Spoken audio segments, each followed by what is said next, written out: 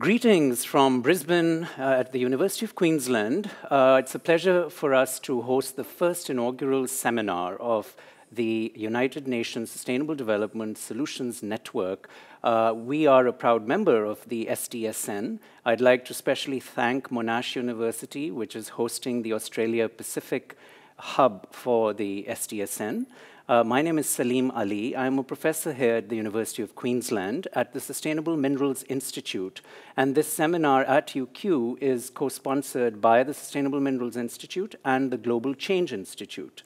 Of course, the topic of our discussion is very near and dear to us. The Great Barrier Reef is an iconic biodiversity landmark for the planet. It is often referred to as the pulse of the planet, and it is used as an indicator for environmental sustainability issues from climate change to land degradation and oceanic pollution. So it is befitting that we chose this topic to exemplify how different kinds of environmental conflicts need to be reconciled if we are to achieve the Sustainable Development Goals, which were launched in September of last year by the United Nations. The SDSN is a grassroots network which has been set up in parallel by the UN and by the Earth Institute and other partners in order for civil society, universities, to help and contribute towards the SDG mandate. Now, the topic is also befitting currently because this week we have also seen the premiere of David Attenborough's documentary on the Great Barrier Reef. And Sir David has noted that in his travels over many decades, the most enchanting ecosystem that he has encountered is indeed the Great Barrier Reef. Our guest and our seminar presenter, distinguished presenter, is very familiar with the reef. He's one of the world's leading experts on the reef, Professor Hoegh-Guldberg, who has worked with Sir David and has been a scientist studying the reef for the past few decades. He has also been very engaged in policy making globally around the reef. He's very familiar with the UNESCO World Heritage listing process, which has been another anchor for our discussion today. The UNESCO World Heritage System has been a very important soft power mechanism by which environmental conservation as well as archaeological conservation can be pushed in the international arena. And in that context, he has also been awarded the Prince of Monaco Prize for Ocean Conservation. He's the Deputy Director of the Australian Research Council's Centre for Excellence in Coral Reef Systems, and he is also, of course, the Director of UQ's Global Change Institute. He is also very familiar, I should note, with the process by which the Australian government responded to this concern that was raised by UNESCO. UNESCO has taken the listing of endangered sites very seriously, and there are now 48 sites currently on the UNESCO endangered list. I should note this is different from a delisting. There was at one point in some of the announcements a note on delisting of World Heritage sites. The Great Barrier Reef was never in threat of delisting. It was only in threat of being categorized as in danger. And that in itself is, of course, quite concerning. There are sites globally which also Professor Hoegh-Guldberg is familiar with, such as the Everglades in Florida, which have been endangered listed, as well as the reefs in Belize and the Caribbean. So this is something that is definitely taken seriously by UNESCO, and the decisions are made. And in fact, the decision to not list the reef as in danger is significant in that context. So our discussion will try to understand how this process unfolded as an exemplar of an environmental conflict which was tentatively resolved through good science and through good policy making. Now, of course, there is still another story which remains to be told in this context, and this is an ongoing process. So we're not by any means going to be complacent about the issue, but we do hope that the webinar will be taken in that spirit globally by the audience as a means of collective learning, so that your kinds of environmental conflicts that you might be dealing with can consider the role of soft power, the role of science, and effective policy advocacy in order to try and get a better outcome in meeting the Sustainable Development Goals. So without further ado, then, I will hand it over to Professor Hoegh-Guldberg to continue with the webinar, and we will, of course, take your questions in about half an hour's time. There is going to be a series of mechanisms by which you can ask the questions by logging on to live stream. You can also send an email. We already put the details there, and we look forward to a very vibrant discussion. Thank you so much, and over to Ove. Well, thank you very much, Professor Ali. One of the modern dilemmas that societies are facing is the perceived trade-off between so-called natural values and those associated with the extraction of commodities that are often associated then with jobs and opportunity. And given the finite nature of our planet, it's clear that we have to have both in order to have a healthy, prosperous and successful society. And that is, you can't really destroy the natural world around us, yet you've got to have jobs and opportunities for people. And of course, in terms of those SDGs, that's going to be one of those challenges, is how do you get the best out of everything? And so if we really are serious about achieving the Sustainable Development Agenda of the United Nations, we really must develop better answers and strategies when it comes to navigating sustainability and development. Now, in today's webinar, we really want to discuss this issue, and as Salim has said, discuss it in the context of the Great Barrier Reef, which is really one of the most spectacular ecosystems on the planet. So I'm planning to speak for about 30 minutes, at which point Salim and I will open the forum for questions and discussion. And hopefully there'll be ample time for us to explore this important and interesting issue. Well, here's what I want to talk about. In my initial remarks, I want to really introduce the Great Barrier Reef. Even though I think most people know about it, it's really nice to review the sorts of statistics that go around it, because it is sort of really one of the most incredible places on the planet. And as part of that, I want to lay a bit of the history in terms of the background in terms of history, the ecology, the economic value and vulnerability. And that'll set me up for a discussion of the situation which triggered recent national and international interest and concern over the health and viability of the Great Barrier Reef. And after that, I want to then look at the UNESCO process, why it was successful, and I believe it was, and if the best interests of Australia and the world were served. And at this point, as I say, I hope we'll have some vigorous and robust debate, because I think this really is one of the fundamental challenges associated with the SDGs. Well, the Great Barrier Reef, when you look at it from space, is this beautiful emerald braid down the Queensland coastline. There are very few people on the planet, I think, who have not heard about the Great Barrier Reef. It's visible. It's 2,000 kilometres down the coast here, and we can see a satellite photograph, and it's this impressive series of habitats. And in terms of prehistory, the Great Barrier Reef has waxed and waned between appearing during the warm periods that we're in right now and disappearing largely during the ice ages. And this is over thousands of years, and it's this sort of oscillating climate we've had for many millions of years. Now, that said, the Great Barrier Reef has been in this current form for over 10,000 years and has been relatively stable over the Holocene, which is when humans developed a high degree of technology. Now, the picture on the right-hand side, just down here, we've got about 10 species. That's a tiny fraction of the Great Barrier Reef. But it's these extreme levels of biodiversity that are characteristic of reefs within the Great Barrier Reef. And biologists estimate there may be as many as 1 million species that live in and around coral reefs, and that 1 in every 4 fish in the ocean is associated with a coral reef. Now, what's interesting about this is that this is a really small habitat relative to the rest of the world. And when you look at coral reefs, they're only less than 0.1% of the total surface of the ocean. So it's really quite stunning. Now, if you look into the Great Barrier Reef, you can see there's 1,500 species of fish, there's 3,000 species of shellfish, 450 species of corals, and in terms of charismatic megafauna, there are at least 30 species of whales, dolphins, porpoises that have been recorded in and around the Great Barrier Reef, including dwarf minke whales, Indo-Pacific humpback dolphins, and humpback whales. And needless to say, the Great Barrier Reef is a paradise for any visitor.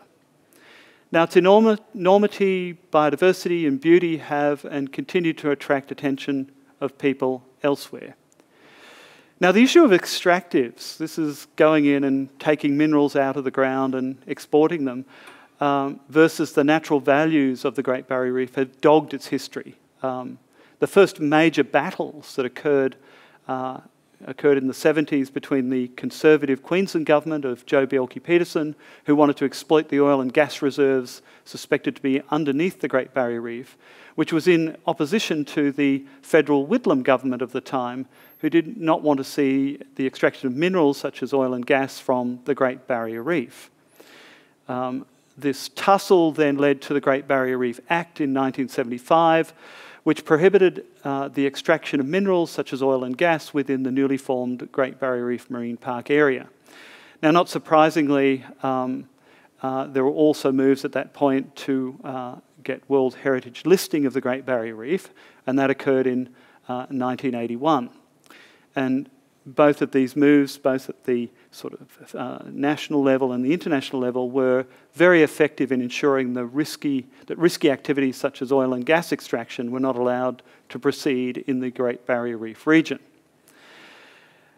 If we go back to why the Great Barrier Reef was listed, it was listed on the basis of its exceptional natural beauty and aesthetic importance, as well as being an outstanding example, in quotes, representing significant ongoing ecological and biological processes. And so the Great Barrier Reef sailed through the World Heritage listing process with the listing, as I've just said, in 1981. But of course, listing came with a responsibility to look after the reef, and this is going to be very important, and we'll come back to this. Well, just in terms of, in addition to that extraordinary biological diversity that the Great Barrier Reef has, it also represents an enormous source of revenue for Queensland and Australia. And tourism and fisheries associated with the reef attract over $5 billion each year and provide jobs for 69,000 people. These industries are largely sustainable and represent opportunities ongoing for Queensland and Australia. And in many ways, the Great Barrier Reef is the gift that keeps on giving. And because these industries are largely sustainable with no net loss over time, they can be considered non-extractive. So there's no net loss over time. Well, at the same time, we do have in Queensland large reserves of very valuable commodities. And so in addition to tourism fisheries that make up the Queensland economy, we also have coal and gas and very important exports.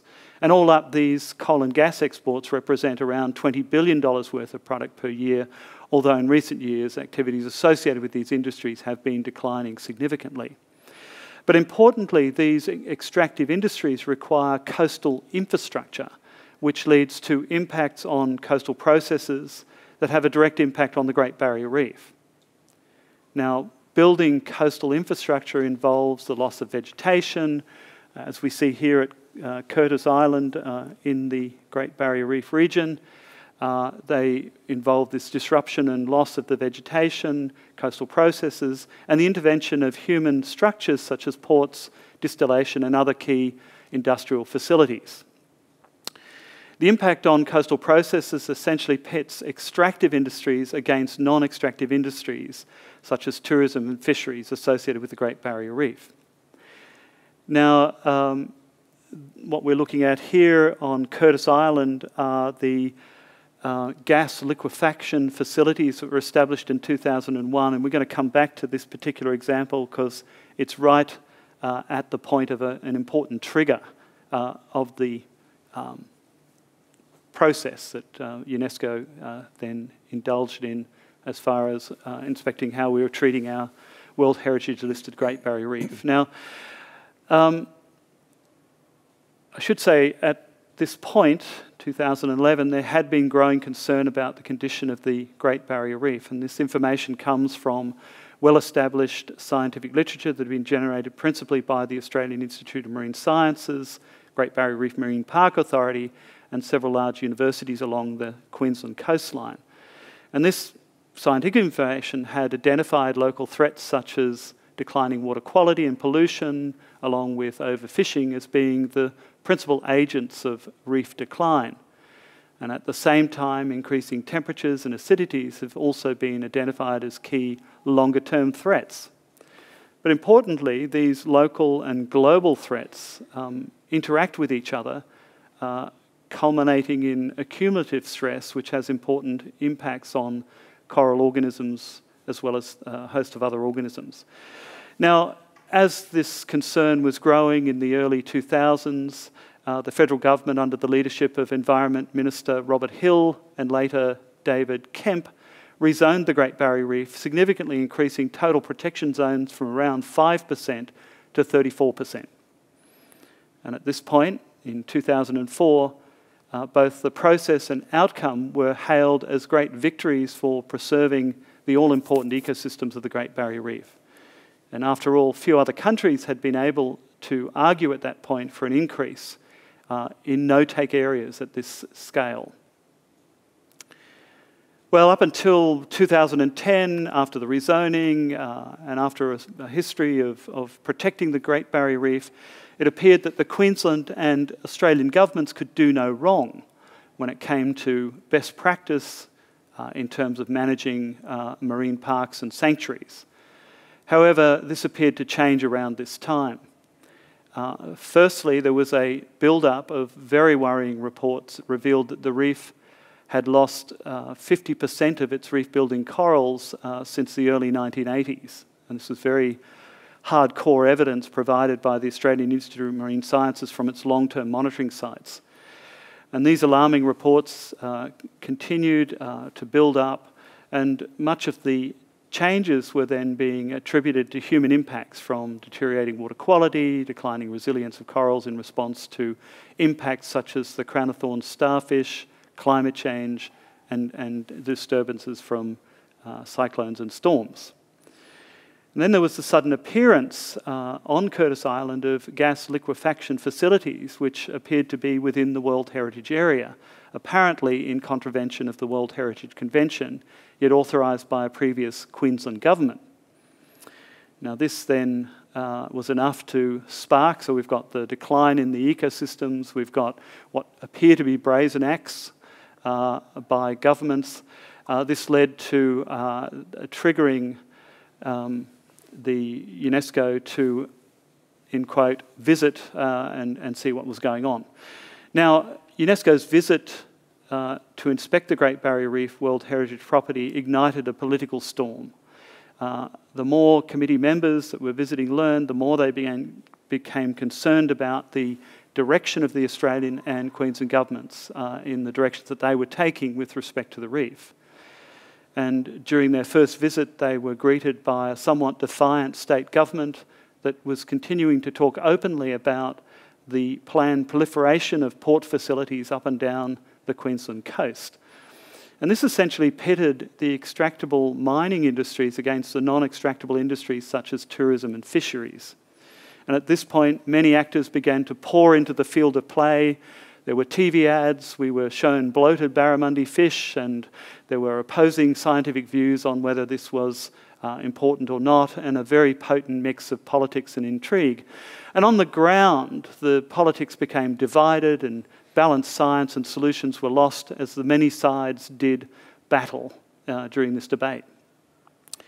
Well, the backdrop of a declining reef plus the attitudes of government officials, not surprisingly, triggered a damning report from UNESCO that criticised the management of the Great Barrier Reef, and apparent planned proliferation of port facilities up and down the Queensland coastline. Now, this report specifically recommended that new port development outside the established port areas of Abbott Point, Gladstone, Hay Point, Mackay and Townsville be really the sort of the restricted zone. And more importantly, the UNESCO report also stated that the real possibility that the GBR property, the Great Barrier Reef World Heritage Area, might be listed as a World Heritage Site in danger. Now, to many people, this outcome would have been a major blow to Australia's reputation as an environmentally responsible nation, with clear ramifications for its iconic tourist industry, which is worth, as I've said before, over $5 billion each year. Well, these developments quickly refocused the attention of the Australian public, including key politicians within state and federal governments. And while UNESCO's soft power intervention may have initially raised many antigens, the combination of actors in the landscape eventually drove state and federal governments and UNESCO into an extremely positive partnership at a national and international level. And in saying this, I'm including the NGOs, the fishermen, the philanthropists, the activist organisations who ensured that both state and federal governments were committed to solving this problem. I think it's that landscape that's so important, that it ensured Australia to live up to its obligations in terms of the demand that Australia put in place a long-term plan with funding for preserving this great marvel of nature, the Great Barrier Reef, from the threat of decline. And in this case, particularly focused on water quality. So over a 3-year period, successive meetings, increasing publicity of the issue, state and federal governments evolved a response to the concerns of UNESCO that included restricting the port developments to the 5 existing major ports along the Queensland coastline, as well as committing to significant steps to reduce the impact of coastal development on the Great Barrier Reef. Now, it was also agreed to implement the Reef 2050 Protection Plan, which bans the dumping at sea of dredge spoils, limits port development, and focuses on cleaning up the water from disturbed catchments and coastal agriculture. And in response, UNESCO's World Heritage Committee decided not to add the Great Barrier Reef to the list of World Heritage Sites in danger. And it was this decision, and in its decision, it welcomed Australia's plan to save the reef, and also demanded, though, that there would be progress reports, one at the end of 2017, and also one on an update on the full state of the reef in terms of its conservation by December 2019. Now, perhaps astonishingly, given the antagonistic and counterproductive beginnings of this issue, the 21 countries on the World Heritage Committee enthusiastically embraced Australia's response to UNESCO's concerns, with many praising Australia for its handling of the situation, particularly by the CEO of the Great Barrier Reef Marine Park Authority, Russell Reichelt, and the state and federal environment ministers, the Honourable Stephen Miles and the Honourable Greg Hunt, who interestingly are from opposite ends of the political spectrum, but working together did great things. So Australia avoided having its Great Barrier Reef being listed as a World Heritage Property in danger.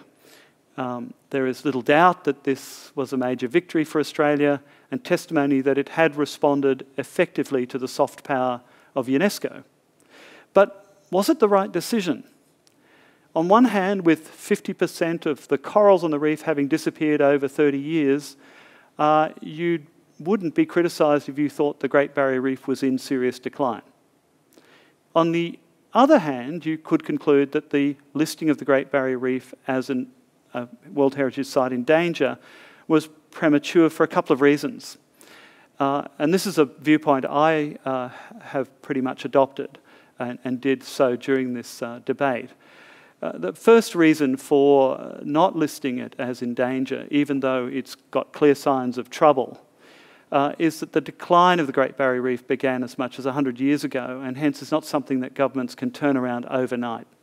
It's going to require a concerted, non-political process that recognises and aggressively tackles the problems of pollution, sediments and unsustainable fisheries.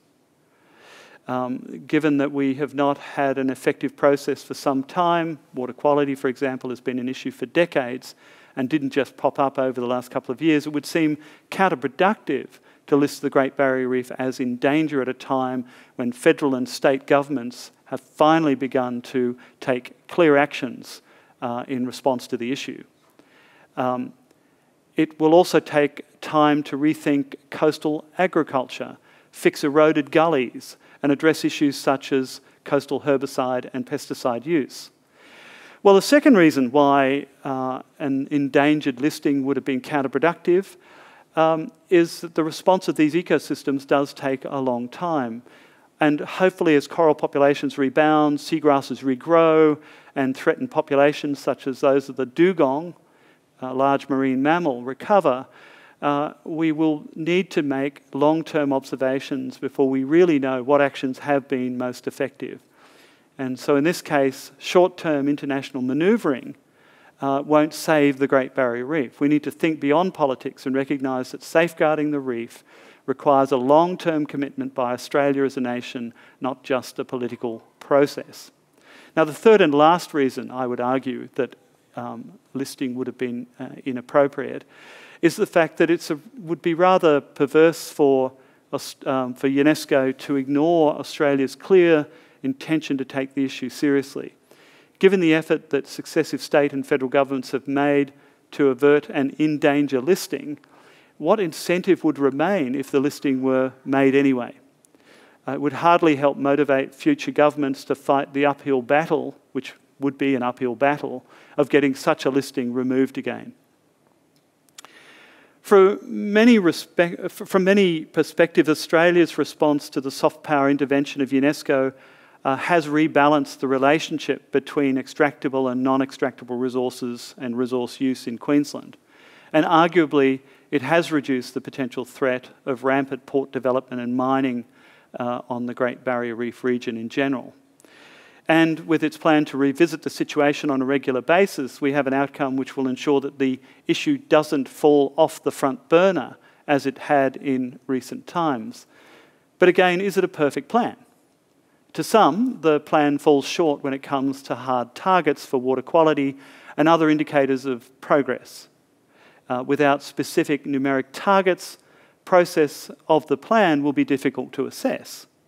Others point to the fact that there are loopholes in the legislation drafted to limit the number of ports along the Queensland coastline.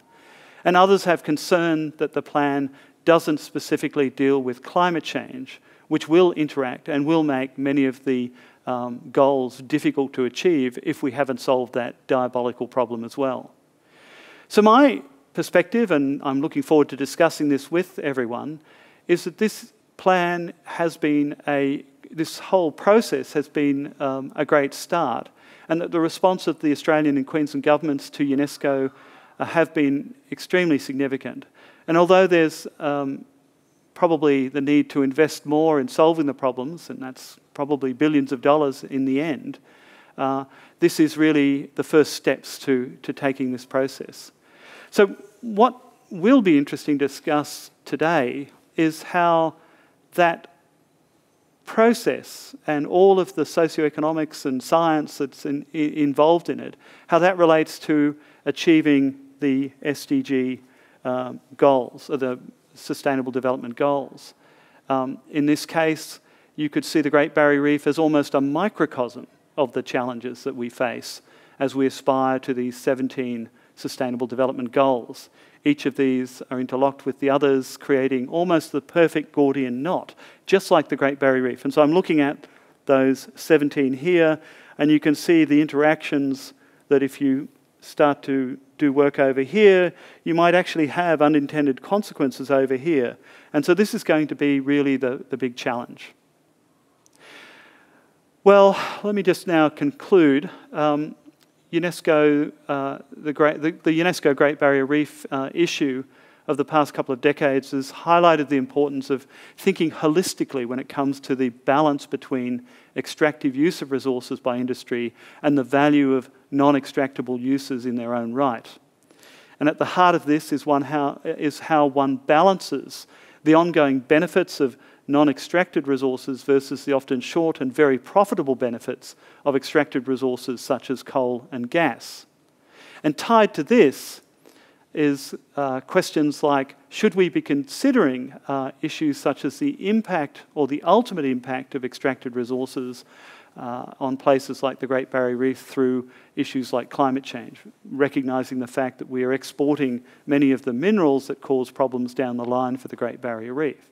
Or is that an issue that needs to be dealt with in places like the United Nations Framework Convention on Climate Change? So in terms of seeding the discussion, which is about to begin, I'd like to pose 4 questions along with Salim. The first is, what conditions promote the sort of effective, soft international power and successful outcome that we've seen for Australia as part of the UNESCO World Heritage process? A second question might be, are there win-win options for Extractive's development and conservation, and how does science and policy intersect with those options in this case? A third question might be around that question of the export of extractables such as coal and ultimate damage to the reef. And the last question would be, how effective was this UNESCO and World Heritage process in really pushing the conservation agenda? Well, thank you very much, and we're now open for questions. Great. Thank you so much, Hoegh, for encapsulating such a vast topic within 25 minutes. Now, as you prepare to send us your questions through live stream, or if you like, through the email address that was provided, or if you would like to tweet your questions, you're certainly welcome to do that by tagging GCI Tweet, which is the Global Change Institute's Twitter handle, or my own Twitter handle, or Hoegh's, as well as the Sustainable Minerals Institute, which is Resource Rules is the Twitter handle there. To seed the discussion, Hoegh, I'd ask you this bluntly. In the last couple of weeks, we've seen the approval of one of the world's largest coal mines just at the doorstep of the Reef, which is going to be established by Adani, a major Indian coal mining company. How do you see that approval playing out into this decision, which you have described as a general success story of environmental conflict resolution? Well, I think it is a step backwards. I think it's a consequence of decisions that were made many years ago and that are rolling forward into the politics of the day. I think, especially with the current mass bleaching and mortality event that's being driven by warmer sea temperatures, also highlights how this may be a policy which is now outdated. There might have been a phase in which large coal mines and so on, but with the diminishing price of coal now, you really have to ask the question, should we be building that sort of infrastructure, or should we be headed to a more sustainable type of infrastructure, solar fields and so on? Now, as I understand it, there is no taxpayers' money going into this, that it is being developed by the international partners. But at some point, we are going to have to phase out things like coal mining. I mean, one is only to look at the fact that we have to leave 80% of fossil fuels that we know about in the ground before we then exceed the 2-degree target, which is seen as the difference between manageable and unmanageable climate change, to realise that, yes, this is probably not in the right direction at this point. Yes, yeah. So, I mean, I suppose there are 2 ways to dissect this issue. One is the proximate impact of the coal development and its transport. And then the other is the broader climate change impact of the fossil fuels themselves. So on the first one, in terms of the mitigation plan that has been put forward by the company and the state, what is your view on that? And then we'll come to the climate change aspect. Well, it's all about which emissions we're talking about. If we're talking about the sort of sustainable footprint of the infrastructure and not the product being shipped, yeah, well, that's to be applauded. I think any effort to reduce the emissions of things like the development of a large mine are really important. But when it comes to the commodity that's then shipped overseas and burnt, I think we are in a dilemma, because it is a very sizable contribution over the lifetime of the mine to the amount of CO2 in the atmosphere. So we really have to question whether this is going to be good for humanity. Now, you know, this could be part of that coal, of that 20% that is burnt, but I mean, all countries are going to view their mines as being ahead of the others and part of the 20% that should be burned in terms of that last bit of emissions that we can safely, well, in fact, I would argue not safely, but manageably release into the atmosphere. So look, this is a very, you know, I've been involved in being an expert witness for some of these issues. And when you do look at the scale of the mine that's been okayed, it does give you real concern in terms of its impact. And what it tells, I think, the rest of the world. I mean, here we have a modern, wealthy, you know, privileged country who has I think the buffer in its system and development and so on to go in a very different direction and to be a leader here. And given what we lose when it comes to, say, the Great Barrier Reef, that should be more than enough to say, look, we don't want it, we need to leave this stuff in the ground. Now, what about on the demand side? You know, a lot of the fossil fuels are going, of course, to the developing world, and in this case, particularly to India, which is one of the world's largest developing countries. In essence, it is the world's largest democracy as well. Can we make the argument in terms of the sustainable development goals that India needs to achieve in terms of its infrastructure and energy delivery? Are there plausible alternatives which you think should be part of this mix if we were to have a global conversation on energy that is linked to issues like the conservation of the reef?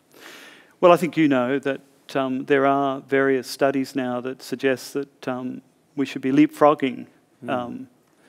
We have to provide energy to people as they develop. There's no question about that. That's a major goal. But we don't have to repeat the mistakes of the past. And when you look at the opportunities and the studies that have been done saying we can actually leapfrog this, it just takes, it's not business as usual. And I think this is an important point. It does take a concerted and deliberate effort to go down that pathway. But when you look at the revolution in batteries that's going on across the planet, the revolution in, you know, the making of electric vehicles, the way we're generating power in large solar fields and so on, you start to question whether or not we should be leapfrogging the provision of coal.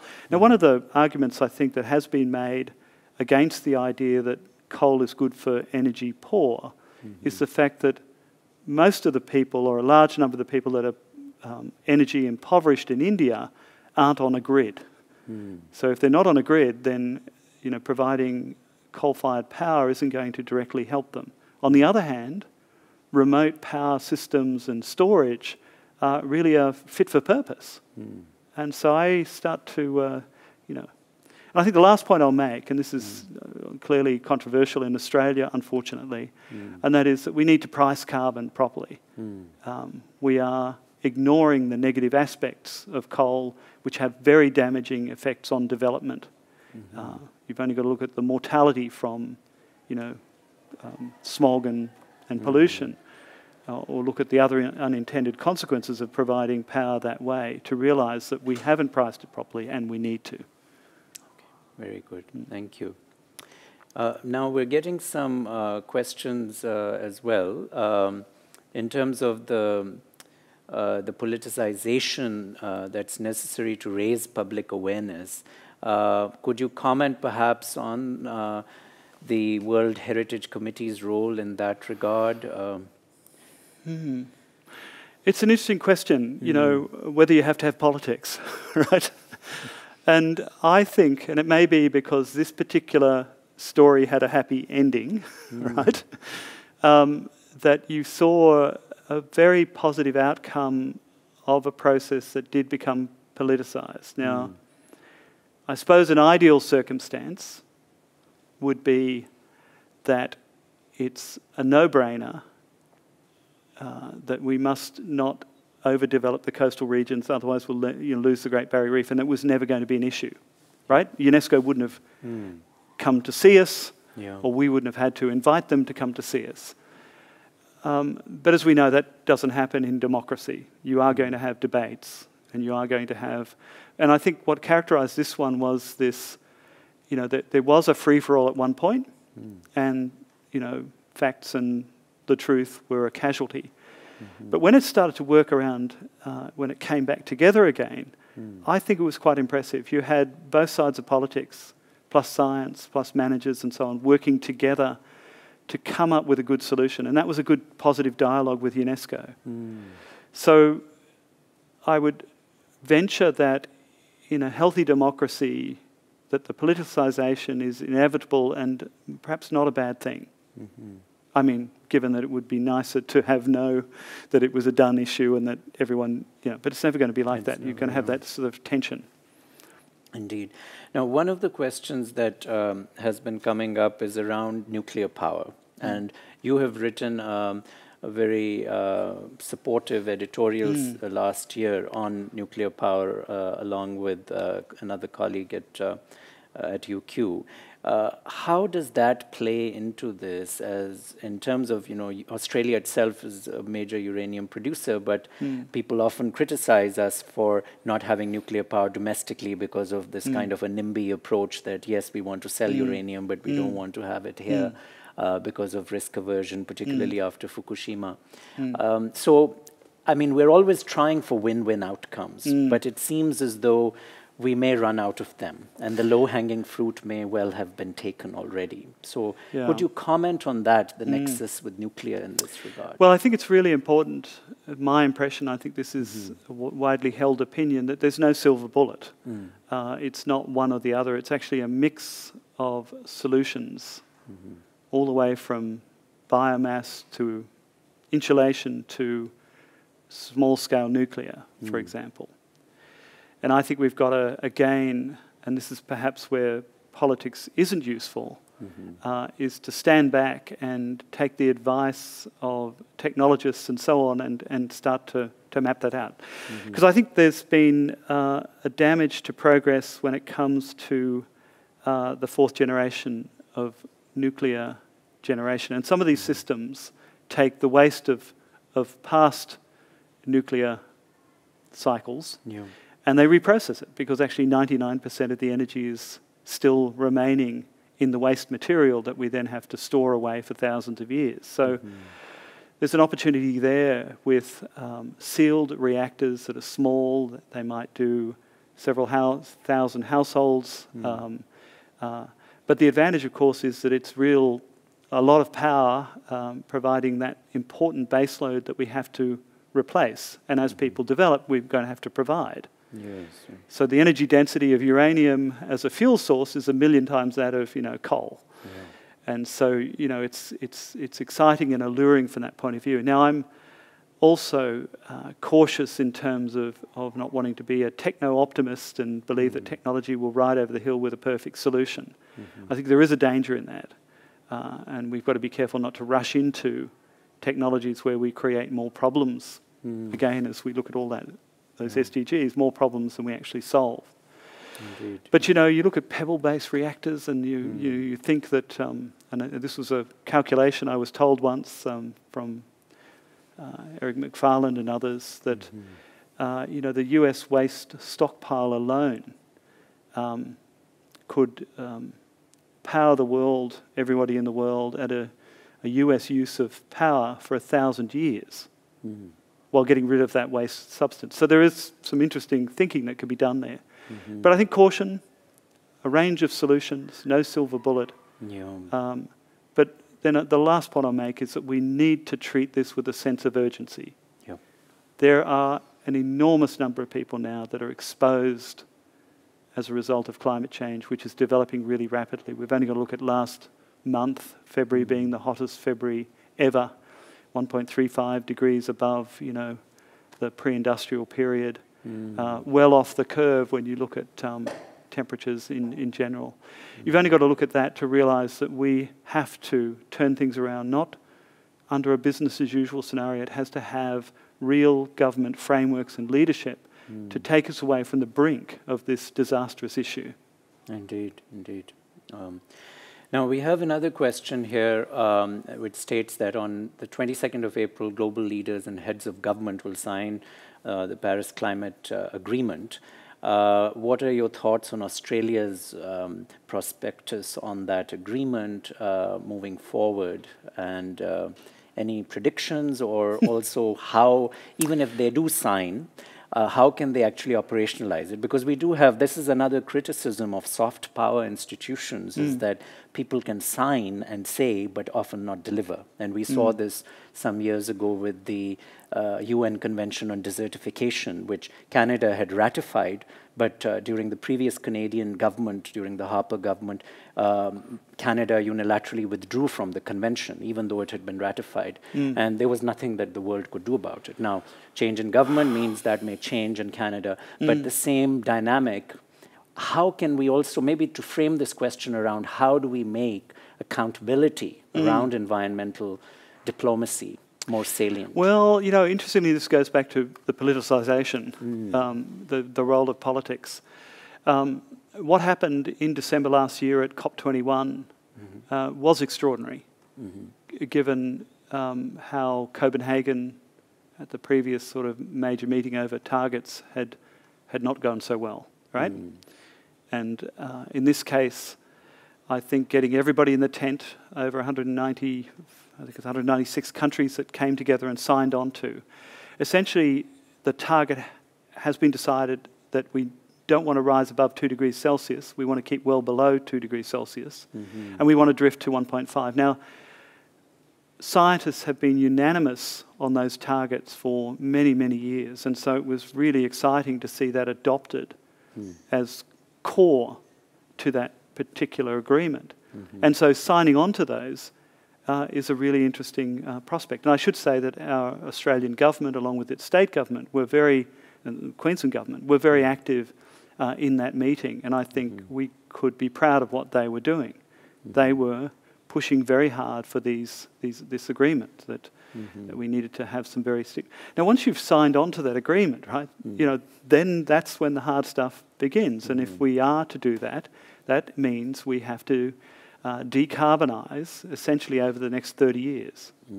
That's not doing this with coal, it's doing that, right? No. It's a major change in what we do, and it is literally on the scale or much more of a sort of a Marshall Plan for the planet. And that is not, again, a business as usual, let's tweak a few taxes and hope it all works. And so I'm, you know, I mean, I'm worried because we are dragging our feet, but I am actually very optimistic that we will see Australia signing on and becoming a real actor on this stage. Now, it's really interesting to consider the lay of the land when you look at the Greens, Labor and the LNP. They all have, you know, respectable attempts at targets. And what I think is going to happen next, and this is where politics again might become quite exciting, is that they might be competing for how deeply they can cut emissions or take the direction to take the country in. Now, yes, again, I'm sounding like an optimist and so on and so forth, but in a way I think we have to.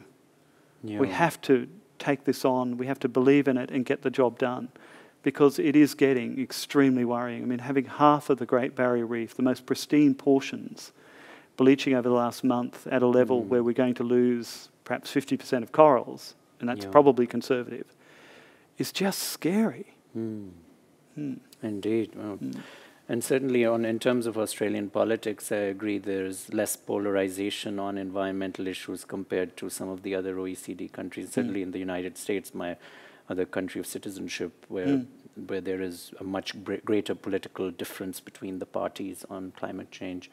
Now, the third question we have here is, what are the lessons from this case for environmental extractive conflicts in other places? Can you draw some lessons in terms of how the same process that Australia used both at the state and Commonwealth government level could be applied? And maybe I would frame this question around the role of science. As a scientist, how do you feel policymakers who are often quite detached from science, both in terms of the knowledge base as well as from the level of peer review and understanding different kinds of scientific data, how can we use the lessons from this case and apply them elsewhere?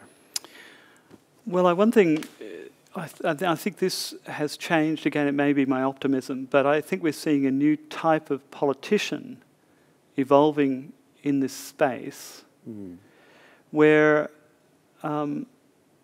science is becoming an important tool in which to allow things to be decided.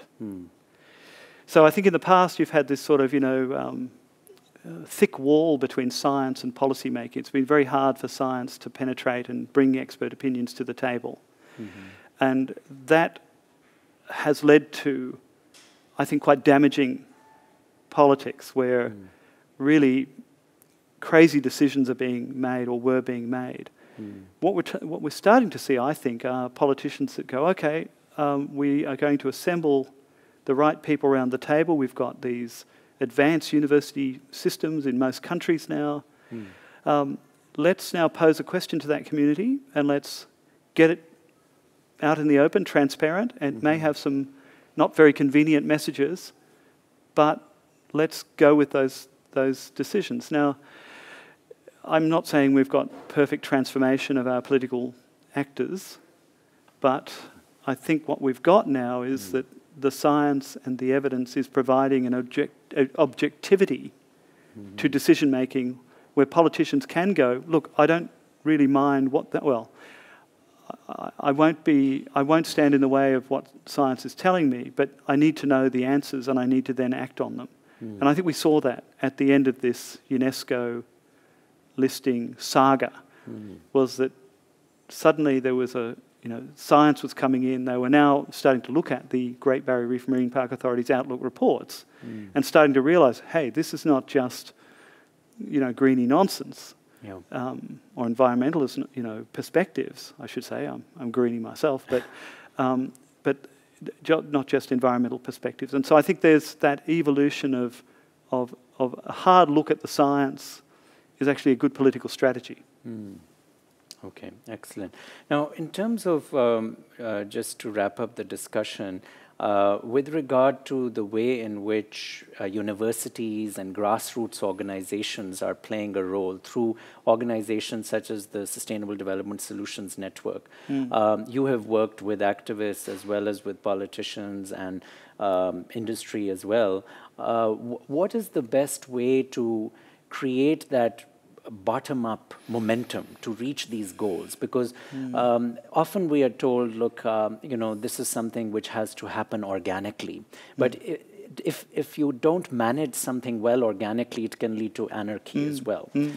So any lessons in terms of how the political organization at the grassroots, and especially for those of our colleagues who are part of the Sustainable Development Solutions Network, that is quite a nascent entity, what would be some suggestions that you would have in that regard? Well, I suppose the SDGs, all 17 of them, are a series of really important road signs and rules for operation. And so for me, networks are going to be really important in terms of using those road signs to bring together international coalitions, not just of the willing, but of the enabled. Yes. Because again, at the micro level, just thinking about Australia signing on to the Paris Convention, that puts a very important stake in the ground about what we're going to do. It says we have to go down certain pathways, otherwise they're illogical. The same with the SDGs, to state them and then to have the various objectives underneath them and so on. Now, taking those and then making them empowered at an international level will require this ability to find like-minded groups and to create those coalitions that will really have an impact. You've only got to look at things like sustainable fisheries. That's going to be solved not by one country or another dealing with their own resources. It's going to be a global push to take this really important issue on food security and oceans and fisheries and so on, and build that coalition that builds the sort of solutions such as eliminating unregistered illegal fishing, that's looking at the benefits for people as opposed to large industrial organisations. So to me, that's what it's a great set of road signs and inscriptions that we can now take to build the sort of power we need. Now, as for whether this happens organically, I think there's reason to believe that it's the two things coming together. That we have to have, they can't just be these goals out there and UN diplomats talk about them and that's the end of it. It's got to be about you, me, and the person next door enacting the sorts of things we need to do to make them real at the same time as all the medium layers like your network. So Indeed, it's an exciting time. I mean, absolutely, I am an optimist, even though we have had some challenges. I think the human experience is that we don't tend to respond until the last moment, which is a little thrilling given what's on the line. But we're going to get there. And we're going to get there not through business as usual, but with a decided effort to save the planet and its people. Indeed. Well, there you have it, friends. We've had a very vibrant discussion using a particular case around extractive industries and conservation conflicts to try and solve many of the world's planetary problems. And we hope that this has just been enough to seed some ideas in your own networks, and this will be part of a continuing series of webinars which we will have. We want to learn from your interests as well, so please feel free to contact us offline. We will have this webinar available for viewing and use in your classrooms and for broader epistemic communities of knowledge, which is what SDSN really wants to be. So with that, I thank you for your participation, and both Hoegh and I look forward to interacting with you in the future, whether in cyberspace or in person. All the best. Thank you, Ali. Thank you. Professor.